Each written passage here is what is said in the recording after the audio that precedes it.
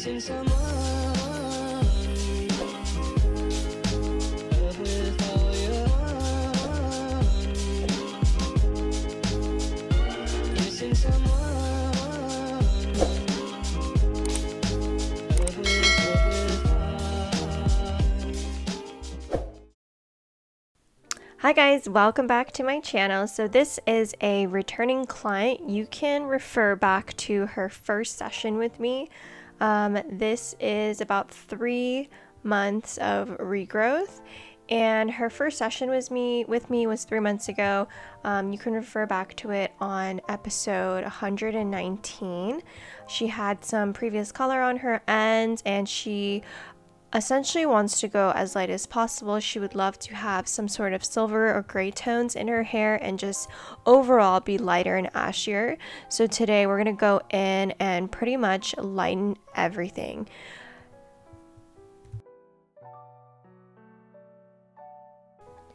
So typically if a client is doing multiple sessions with me and trying to go a bit lighter, I prefer them to wait at least 6 weeks. That means I don't want them coming in any sooner than 6 weeks, only because I need their hair to have a little bit of a break because of the lightening. I normally do not like to do multiple sessions of lightening in less than 6 weeks, just to be on the safe side. And then I don't like my clients waiting any more than, I would say, 3 to 4 months if they want to go lighter, because anything beyond that, their roots get really long and it makes it a little harder to go lighter overall if your roots have grown out too much. So anywhere between it's like a 10 to 12 week mark is preferred, is what I usually tell my clients to come back in if they're wishing to go lighter. So for her last appointment, we did a full color transformation, and today we are doing another full color transformation. So I will be lightening everything that I did not lighten as far as the roots from her last session, and then as well as lightening the ends that are that were highlighted last time when I did lighten her, so that she can feel overall lighter. So last time when she did come in, her ends were pretty stubborn because she had some previous color on them, but she did overall get a lot lighter than I thought she would, because she's naturally so dark, and you guys can't tell from this video, but she has so much hair. Like, I don't even think I can wrap my whole hand around her ponytail. That's how thick her ponytail is. And so after all the color and stuff, we're going to definitely give her a really good haircut, because even though we cut it last time, we do need to dust her ends, get rid of her split ends, and then as well just take out weight in general, because her hair tends to get a little bit on the poofy side because she has such thick, coarse hair and she has so much of it. So technique wise is, if you've seen all my other videos, this is probably a review for you, but if you're new to my channel, so what I normally like to do is I will detail the hairline first, and depending on how light they want to be, I'll do like 1 to 2 foils right on the hairline where the nape is, diagonal backs to where they connect into sort of like a V shape. And then I will just start going up the head, taking a center section up the back. And I do the center section up the back because I just like to hit the back all in one section. I don't like to split the back into 2 because it just saves you a lot of time, especially if you have a client who has this much hair. Trust me, you're gonna need the little extra time to go and lighten her ends as well. So I just do the back in one all the way through the mohawk or wherever she parts her hair, and I will connect the front and the back with taking horizontal sections, and I'll show you that later. So the idea of my technique that I am approaching her hair with is, she first came to me and wanted to be gray and silver and just as light as possible without bleaching her hair completely solid. So in order to do that, I usually will do slices back to back, because I find that slices give the most amount of impact. You'll get a lot of color out of it compared to doing a weave. And then secondly, it just makes it really easy for me to retouch it.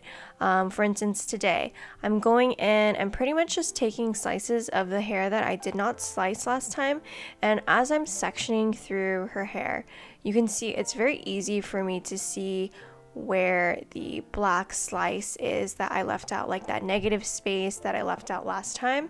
And so it just makes it super easy for me to see that and make sure that I'm not overlapping, because you know, sometimes when you retouch like a highlight or something, or even a baby light, and you spend extra time just like sectioning out the previous highlights, it takes so much time to do that, and then on top of that, it's not ever perfect too. So I find that slicing is just healthier, faster, and my clients will feel a lot lighter that way too. And for the products I'm using the Blonde Me Sports Cough Lightener. I always do a first bowl of like mixture of 6 volume and 20 volume to kind of make my formula a little bit weaker, and then after that first bowl of lightener, I just stick with 20 volume throughout the whole head. I find that that works best for me and the way that I time myself with my clients. So as I move towards her money piece here, you can see that very first foil, I just did a slice. I want her money piece to be nice and bright and have a really big pop. So that is why I'm pretty much slicing this part, because I want her to feel super light.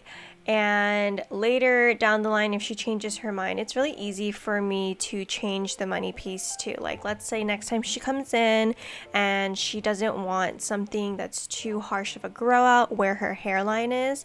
Like, let's say some clients, if they feel like their money piece is too solid, or their roots really bugged them, sometimes it's because their money piece is too bold. So just creating a little bit of softness, breaking it up, can definitely soften that line of demarcation. So it just really depends, and just like with wording and verbiage, you can try and figure out what your clients are trying to say as far as how they would like their color next time, and how you can tweak it to better fit their needs. So sometimes too, when a client is wanting to do like full transformation like this, I will try to weave them super duper solid, because I want them to get as light as possible, and I'm trying to get rid of as much dark as possible in one sitting. So that's why I'm weaving her, or like just slicing her super close together. You can see my sections are very close together, so she overall is going to feel really light, and majority of the hair more on the solid side. So when this happens, if a client is able to get to their goal, or if I feel like their hair just can't take it anymore, then at that session that we are not doing a full transformation anymore, which means we're lightening everything, then I ask them if like how their roots grow in, and if it bugged them or when it started to bug them. Because if they're coming in like 10 weeks, 8 to 10 weeks, and they're like, oh my gosh, Lauren, my roots were really bugging me, I feel like it was just so harsh against my natural because they went so light compared to how naturally dark they are, then I kind of give them the option that we can soften their grow out, meaning leaving more dimension, or now beginning to weave instead of doing slices to kind of soften the line of demarcation or when it grows out. Because once they're at their goal or wherever their hair allows them to be, that's when you can start blending and softening that grow out so that they can go a little bit longer, and that they feel like their hair still looks good, even if it's past that like 10 to 12 week mark. And honestly, that part just depends on the client. Like, it varies by each person. Some people might like the way that the solid grows out, and some people might hate it. And the client will only know once they live through it, and you ask them, when did your roots start to bug you, or how is the grow out? If they loved the way that it grew out and they want to do the exact same thing, then do the exact same thing, keep picking up the dark and keeping them nice and light and solid. But definitely if they're they're a client who feels like they came in too soon, they kind of want to go a little bit longer in between, or have something even lower maintenance, then I would definitely consider or even offer doing something a little bit softer, a little more dimensional at the root, so that they can go a little bit longer as well. So as I'm connecting that front money piece, I did a slice, and now I'm doing a small weave there, just to kind of give a little bit of softness at the hairline, even though there is a slice underneath that. And then after I finish connecting that side money piece, right above the ear, I'm going to connect that front foil to the very first foil in the nape of the neck, with a foil right on top. And that foil generally I will always weave. I almost like never put a slice there because I feel like it would give such a awkward harsh line. So this part I always weave on pretty much everybody. I don't think I've ever done a slice there, just to kind of break it up and give some color to blend and connect that front and back, because the back I for sure did a weave, and you just want a slight graduation. Make sure that everything flows and looks intentional and doesn't have any harsh lines. So now I'm just going to pretty much continue up the sides, taking horizontal sections. Sometimes they can be a little bit slight diagonal back, just depends on the placement. But again, so as I'm doing the sides here, I am trying to slice out the chunks of dark that I left out her last appointment. You can see that it's very easy for me to find, and then any previous highlights, I am trying to carefully pick them out so that I don't overlap or over process her hair at all.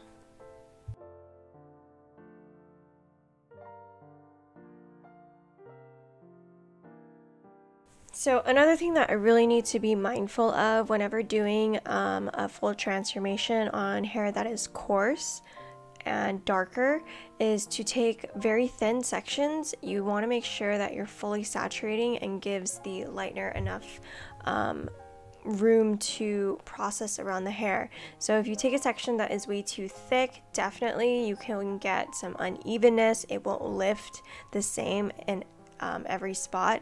So you want to make sure that they're nice and thin and see-through. And I don't like to fold the foil wherever I've placed lightener, so that is why I've made some custom length foils just for these sections, because again, I really don't want any warm spots. I want to try and get the cleanest lift possible, and the only way to do that is to take clean sections, saturate enough, and try to avoid folding the foil where you've placed product.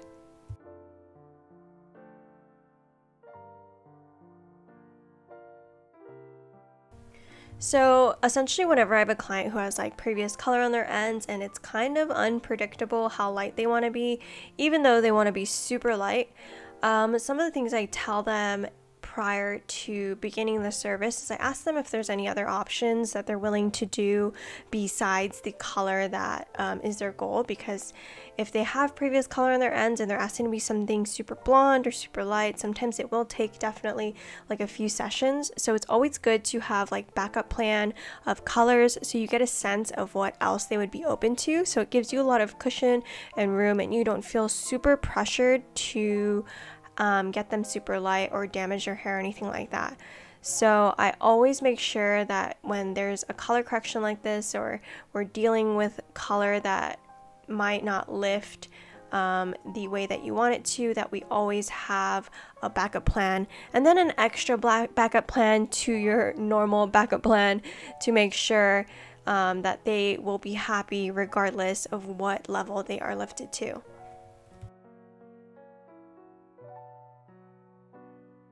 Okay, so after I've foiled her head, you can see she has so many foils. Now I'm going in and just kind of tipping out the previous color on her ends. So for this lightener, I'm using a cream bleach, and I mixed that with 10 volume, and I put a little bit of B3, which is B3 bonder, to kind of help keep the strength in the hair as it lightens up. I knew that I didn't want this part to get too light, so I let this process just at the chair like this before I put her in the dryer for a little bit, because this part, it was going to process quite fast for me, and I just kept an eye on it and just make sure that I was really saturating and really working the lightener into the parts that were necessary. Here's a little processing shot. You can see I put a little bit of cotton in between some of my foils. So the reason why I like to put a little bit of cotton in between some of my foils is because sometimes the foils do kind of expand or start to slip. So I put the cotton in between to kind of help prevent any bleed spots. So once her roots reached a pretty much level 9 and 10 in some areas, I started to take out the foils, and we started to rinse out some of the tip outs in the ends since they were definitely ready. I just kept checking them, pinching them to make sure that they were okay, and once they reached like pretty much a level 9 and 10, some of the areas were like an 8, I rinsed it out and let the rest process under the dryer. I probably put the dryer on like low to medium heat because since she has so much hair, clients who have a lot of hair tend to have a lot of body heat as well, so sometimes that body heat can transfer into the foils. So when that happens, if you have longer foils like she does here, sometimes her body heat can help process the foils a little bit quicker, but it would only process the foils a little bit quicker right at the root.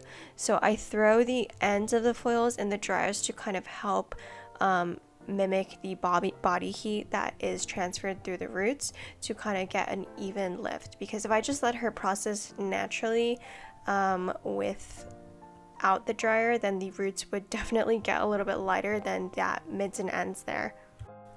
So for her toner, I had my assistant Jen put on her root shade. Her root shade formula is a liquid demi-permanent, which is a non-lifting demi-permanent color, meaning it won't budge or affect any of the virgin hair that is in between her highlights. So I like to use this for the root shadow because I feel like it gives a really good pigment in the root shade, and then as well it gives pretty good coverage all over. And so I'm using a level 6 ash, and then later we are going to apply her lighter shade toners. So now that her root shade is fully applied, I'm going in and applying her silver color. So I've mixed up a toner that works. It's called a rapid toner, and it is a mixture of the silver and violet rapid toner, and this is going to help cancel out a lot of the warmth. So there are pieces that didn't get as light as others, so I mixed this to be a little bit more on the pigmented side. I was going for more of like a medium gray violet as far as how much pigment we added into this toner to help cancel out some of the warmth, because honestly some pieces here, they got to a level, I would say some of them are 7, majority of her hair though is a level 8 and 9, and some pieces are a level 10. So this is going to have a mixture of some pieces that look a little bit gray and some pieces that look a little bit more neutral.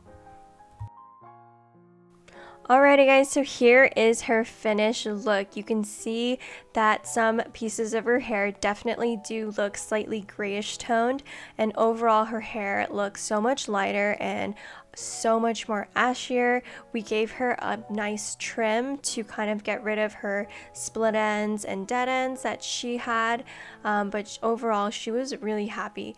And I feel like this is going to be the lightest that her hair will be for a little bit until it gets a little bit healthier, which was totally fine because she loved this color. So she will probably be coming back in about like 12 to 14 weeks to retouch her roots to maintain the same color. Alrighty guys, that is it for this week's episode. Thank you guys so much for watching and tuning in, and as always, I will talk to you guys next week.